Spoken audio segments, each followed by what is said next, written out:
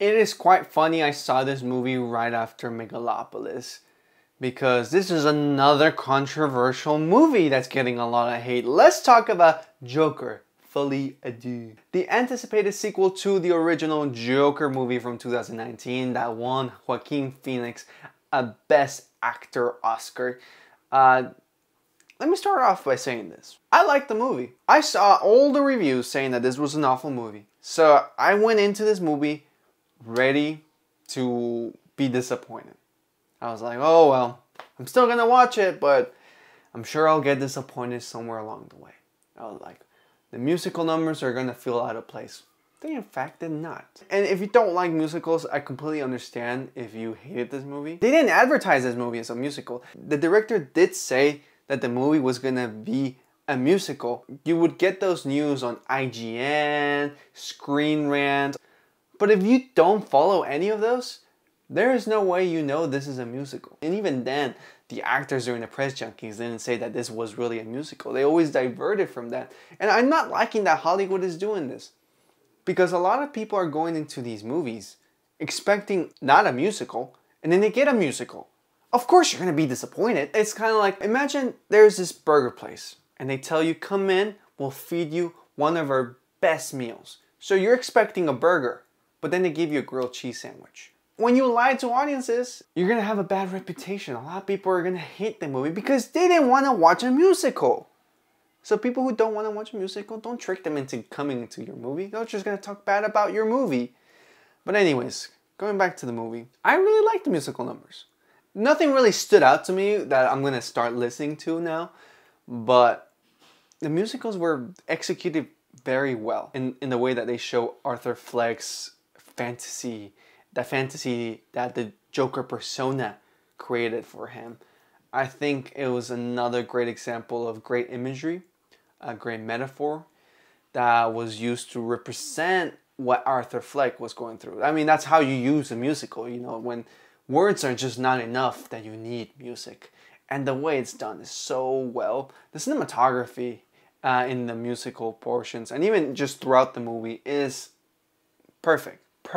Perfect. I hope that one day I get that same type of feel that the cinematographer of this movie had, because the cinematography is gorgeous, and the acting, Joaquin Phoenix and Lady Gaga deliver incredible performances, and everyone in the supporting cast too. And that's why it throws me off when people say this is an awful movie.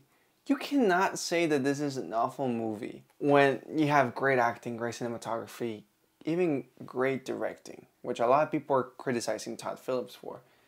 I mean, you can dislike the movie, but you cannot say this movie's trash. Trash is Madam Web. Trash is Madam Web. There's no way Madam Web has a higher cinema score than the Joker Folie, Deux. There's absolutely no way. That's disrespecting everyone involved in making Joker Folie, Deux. You can dislike the movie. You can hate the movie, but calling it a bad movie? Like, let's be careful with how we use our adjectives. A movie doesn't have to be perfect, otherwise it's trash. There can be an in-between. You know, there's perfect movies, there's good movies, great movies, so-so movies, could have been better movies, and then there's bad movies. There's levels to this. So calling this movie trash, it's just disrespectful, especially with how perfectly executed a lot of the elements in this movie are. And going to the ending, the super debated ending. I did not mind the ending. If you don't know what I'm talking about, the ending of this movie is highly controversial. It's highly controversial. And I don't have a problem with it. I kind of saw it coming. Not the way it exactly happened, but even from the first movie, I got a sense that this is what the director had intended the whole time. And I'll make a separate video about the Joker ending, because there's so much I want to talk about, especially because it's such a debated topic right now. But I did not mind the ending. I think it made sense. It makes sense in the world that Joker is placed in. It makes sense for so many reasons. It works, and I liked it. There's some elements in the movie that feel dragged out, and that's where I knock it down points. It is not as perfectly paced as the original Joker is. I don't think it needed a sequel. I think people are being too quick to hate on the movie. And this is one of those scenarios where if you were lied to about this movie, you're gonna hate it.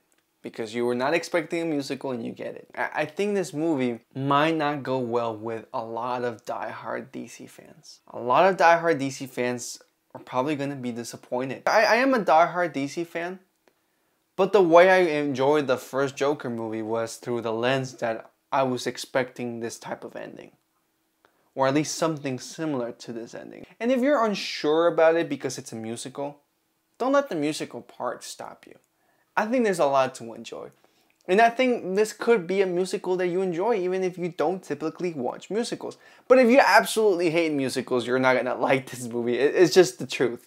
It's a musical, and if you don't like musicals, you're gonna dislike it. But I do think the Joker Folie Deux is not a bad movie. I really enjoyed this movie.